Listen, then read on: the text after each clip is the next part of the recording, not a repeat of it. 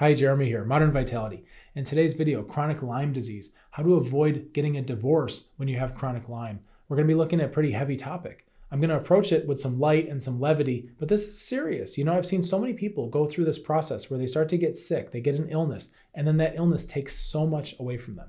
It steals a lot, and sometimes it even steals our closest relationships. So I want to offer you some perspectives and some ways to think about things and maybe some tools for your relationship and your communication so that you can reduce your chances of having people, go apart and maybe give yourself more of an opportunity to have close, strong relationships as you go through this healing process. All right, let's get started.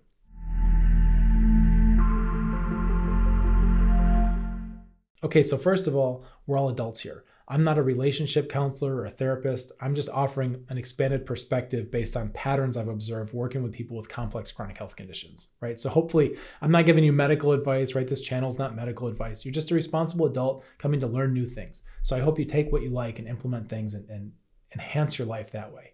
Now, secondly, before we get started too, I'm going to be talking about how people get when they get ill and how that can strain a relationship.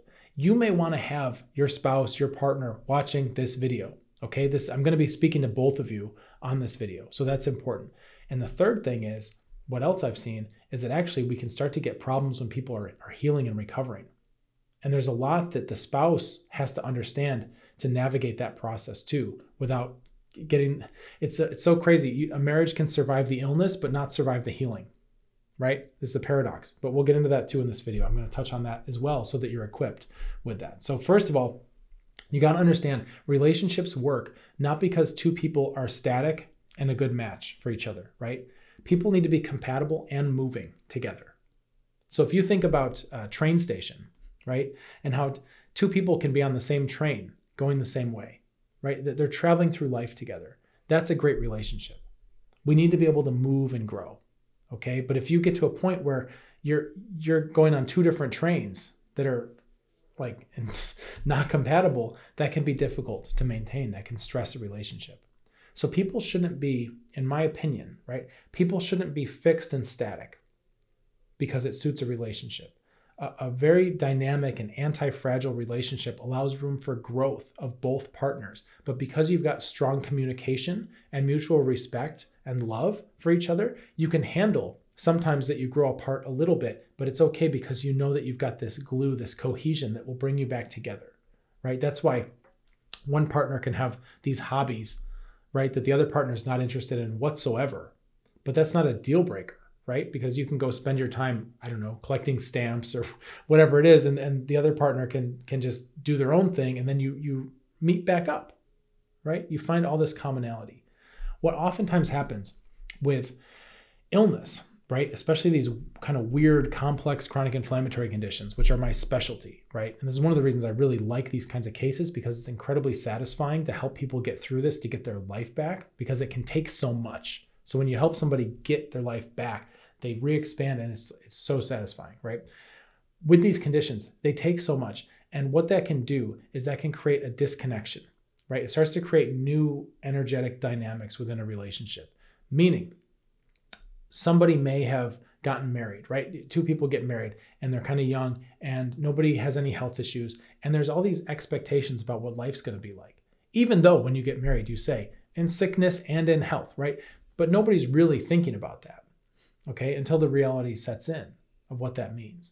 So while you may have a life of adventure planned and your spouse may have this life of adventure planned, and then it turns out that one of you gets a complex chronic inflammatory condition, and that just sucks all the fun basically out of all your plans, right? The person who gets the illness has to deal with the grief and all the other emotions around their shrinking world, right? It's enough in your head. It's a lot to be like, man, I can't go to restaurants, I can't travel, I can't be spontaneous, I can't have fun, I can't dance, I can't eat all these foods, like I can't take care of people like I like to, I can't show up, I can't even do my half of the housework, right? All that stuff is internal. And then you've got the other person now. There's a whole other second factor going on. The other person's watching all that and having an incomplete understanding of what's going on, right? Because we're not in each other's heads. So they may see that and they may see things like, oh, my spouse, my partner, whatever, they don't do the chores anymore. Or They're no fun. They don't want to do anything anymore. They don't want to go dancing. They don't want to eat at restaurants. What's going on, right? And now we find these two identity narratives are starting to drift apart, right? Where you want life to be and then where it actually is. And the bigger the disconnection between what we want, right, our desires, and what we actually get, the bigger the gap there, the more the suffering. This is Buddhism 101, right? All suffering is from desire. The more the desire deviates from your current situation, the more suffering you're having.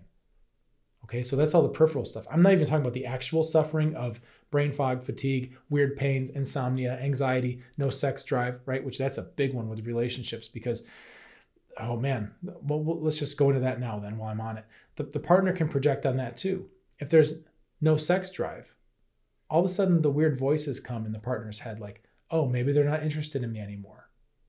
Maybe I'm unattractive. Maybe they're seeing somebody else, right? All this kind of weird self-talk can start to erupt when really what's going on is the person who has a complex chronic inflammatory condition has no sex drive because all their body's resources are directed towards immune function and not reproduction. Okay, I've got other videos on sex drive and libido that explain this in depth. If you want to go through that, like what are the 4 states, like how is all this working, right? But in general, that's the deal. And it's very difficult for the partner or the spouse to not take that personally, right? When really it has nothing to do with them in most cases. Of course, if there is an extramarital affair or something, I mean, most times that's not what's going on. Most times it's just strictly biology and the person is out of bandwidth. They don't have enough juice, right? To have that part going to have a strong libido. Okay. It's actually quite normal with the complex chronic inflammatory conditions, but nobody's talking about it, so you're left kind of wondering, are they having an affair? Are they unattracted to me? Right? And we get all these kind of weird dynamics. So the solution is to talk about it. The solution is to have open communication. The solution is to be able to have different types of strategies in your communication where you know that you can have a safe conversation, right? So there's so much to this, but I'll give you some things to think about. If the partner, the spouse, is wondering about the sex drive, right? Then the best thing to do is to already, before you have a sex conversation, is to have general conversations kind of defining the terms of how you're going to speak to each other, which I hope this video helps you do that, right? So you want to be able to say, hey, there's something bothering me. I don't want you to take it personally, right? I just want to know what's going on. I just want to talk about it. And you start to diffuse some of the emotions around it. So you can create a safe container to have a conversation that's not triggering. Right? And so the spouse can say, hey, I've noticed we're not having sex much anymore. I don't know what's going on with that. Are you not interested in me? Or is this something about your health? Like, could you just help me understand? I'm just curious. Like, help me understand. I'm a little bit nervous. It's about me. And I just need to be like put at ease. Right? That's a whole different deal of coming into the conversation that way versus instead of talking about it at all and just making like weird remarks, offhand remarks that are hard to interpret, right? So you need to create a structure like, hey, this is a conversation I want to have. It's important. I love you a lot. You matter to me. And I've noticed this part of our relationship is changing. What's going on with that, right? Is it the guy on YouTube said that you would have less sex drive because you're having inflammation? Is that all that's going on, right? Is what Jeremy said, is that it? Or is there something more, Use me if you want, right? Make me the scapegoat for that. That's fine, right? Start the conversation up. You want to be able to talk about these things. You might be surprised what you discover about each other and about yourselves. And that process of talking and discovering will keep you from drifting apart. It keeps you closer. You're supporting each other. Okay, this is super important. So I talked about sex, but that could be anything. Oh, we used to go hiking a lot. You don't seem to want to go hiking anymore. Do you not like hiking anymore? Do you not like spending, all day with me in the car and then hiking? Is it me? What's going on here? Well, actually, I don't like hiking so much because I'm always afraid that if my energy crashes, that I'm going to be too far away from home and I'm going to just be like a zombie and I'm going to fall asleep on a rock somewhere, right? I'm just afraid of being too far from the bed radius, right? That's what happens a lot with these complex conditions where there's fatigue and all that. The world gets physically smaller. We get a smaller life radius because we want to be closer to the amenities of home in case we crash, right? That's something that happens. So these are all conversations you can have to diffuse the projection. It's the projection that's the problem. Okay, the spouse or the partner doesn't know what's going on, so they conjure the worst case scenario. We're not having sex anymore. Are you cheating on me? Right? You must be. Okay, this is all stuff that can be easily dispelled if you talk, if you communicate, if you connect about it. And especially if you try your best to not get upset and judge, right? Because that's what happens too, is like, hey, I want to talk to you about something. I notice we're not having a lot of sex. Is it about me? And then the other person gets offended by that, right? Well, how dare you think that? Nope. We don't want to do second order and third order people getting upset, right? So one person can have a problem. The other one's got to be cool and help them with it. That's a pretty good rule to use, right? If somebody's upset, then it's the other person's job to be stable and calm, right? And then usually you'll take turns, because then this one goes, oh, thanks for calming me down. Yeah, well, oh, okay, I'll calm you down next, right? That helps. So having relationships and navigating that is a skill, okay? It's a long time skill, and it gets better with practice, but you have to practice with each other. These skills will help you navigate illness and what it takes from you, right? The other thing too is that then you'll start to get into these patterns. If you understand that the spouse with the complex illness doesn't have a lot of energy some days and can't do things, like physically cannot do the housework, do the dishes, cook the food, go to work, exercise, whatever it is, then the other person doesn't come in and project on them or create any kind of story around it, like, hey, you're lazy, or hey, you're bad, or hey, you're weak, right? This is the tough one, because the patterns we get are like, okay, well, you can't do these things, so now I need to come in and be like the knight in shining armor, and I need to do all this stuff. I need to take care of you, okay? Which is, it's fine, and it's healthy, and it's good, and it's human. However, we want to never get stuck there, okay? We want to be aware of this. We don't want it to become ingrained and become part of our story. Why? Why, Jeremy? Why can't I help? You can help. You should help. Definitely help, right? It's the best thing to do. However, don't get attached to being a helper. Don't fasten an identity around this, okay? Because the only reason this person needs extra accommodation is because they have a complex chronic inflammatory condition. If that person goes through a 4-stage process, immune, digestive, neuroadrenal, blood circulation, right? And they repair their body systematically, and now they don't have those symptoms. Now they don't need that help. So you need to be able to back off too, and let them get stronger, and give them room to stretch their wings and room to challenge themselves as they heal. This is where people get messed up with the healing part. Remember in the beginning, I said people get divorced on the way down when things get bad. And then sometimes they make it through that just fine. And it's when the person starts healing. And that's when the relationship just crumbles and falls apart. And one of the reasons why that happens is because over the time of being sick and ill, and this can be years, decades, right? You get ingrained in these patterns. And what happens is, as the person starts to heal and get better, the spouse hasn't caught up, hasn't adapted, that it's time to evolve their own self-narrative of who they are within that relationship. If they've been the helper for 10 years, 20 years, and all of a sudden that person doesn't need their help so much anymore, now there's incongruity. How that manifests is like agitation. I don't know who I am in this relationship. I used to get certainty and value and significance and all this and love from being a helper and taking care of you. Now you don't need me to take care of you so much. I don't know how to outgrow that. I don't know how to grow next. Well, it might have been so long that you forgot what it's like to just be, adventure buddies, right? Grow back into that. We need to find our human needs, our significance, and our certainty. We need to find all that stuff and find our love and find our connection, not through a story dynamic that becomes outdated when one person starts to heal. That's how you move together.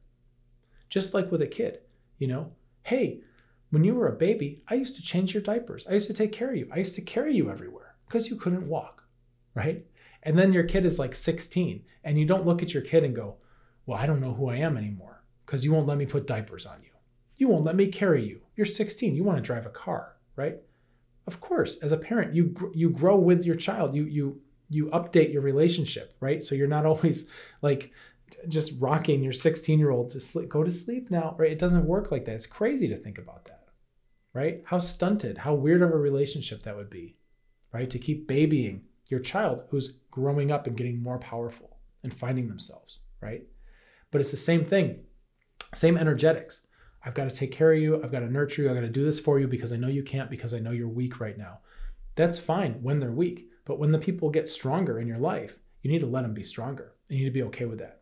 And don't worry about losing your identity, right? Just because you don't bottle feed the baby anymore doesn't mean you're not still a parent, right? And just because you don't do every single thing for your spouse who used to have a complex chronic inflammatory condition doesn't mean that you're not still a caring partner. The identity stuff is really what messes with people's heads. And the most important way to clear this is with communication. And I've given you a lot of things, a lot of words and a lot of tools and a lot of kind of metaphors and things where you can start to have these conversations with each other.